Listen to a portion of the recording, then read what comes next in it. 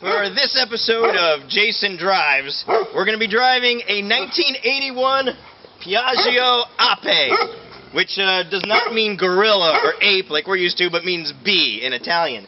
And we're here in the middle of, I don't even know where, in Italy. What city is this? Where are we?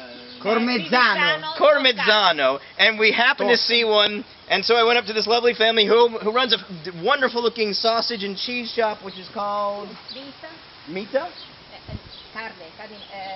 Meat and cheese. Meat and cheese. Okay, yeah, meat and cheese. Yeah, so we'll provide all the information for those of you who are interested, but I was able to sort of talk to him just enough understanding, so he's going to let me drive the Ape, and I'm very, very excited. This should be good. It's one cylinder, we think 220 cc's.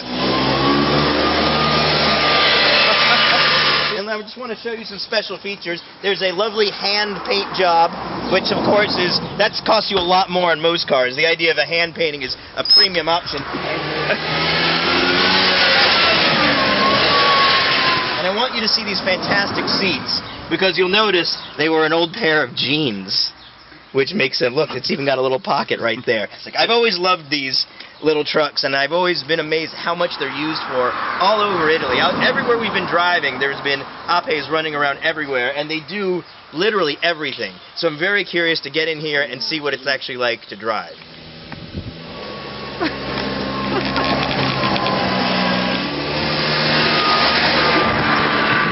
This was a very quick and dirty Jason Drives, but I have to say, the Piaggio Ape is a hell of a lot of fun to drive. Way more fun than you would think by just looking at its incredibly utilitarian appearance. I could see how useful it would be.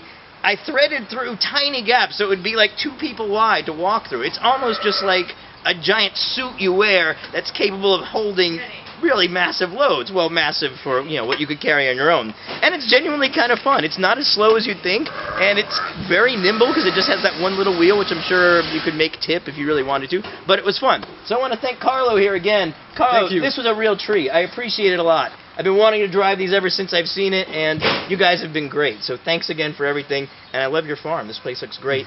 And the cheese and meat and sausage that they have inside looks fantastic, so we'll put up the URL, and everyone please order as much as you possibly can from this great family. Oh, look at this. That's beautiful. Italian style. Yeah, absolutely. What year is this? Yes. What year? No. 77. It's beautiful. Let me take a picture of this guy. I have another one, but it's not here.